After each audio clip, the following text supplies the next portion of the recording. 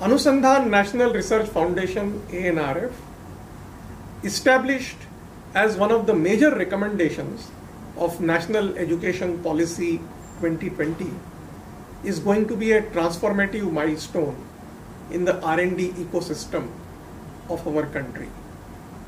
One of the important goals of ANRF is to provide high-level strategic directions in research, innovation and entrepreneurship in all areas of science, engineering and technology.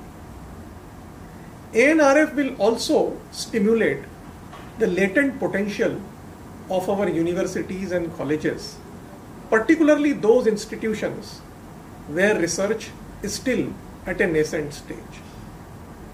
The ANRF will focus on capacity building, industry-aligned translational research, and also on fundamental and basic research.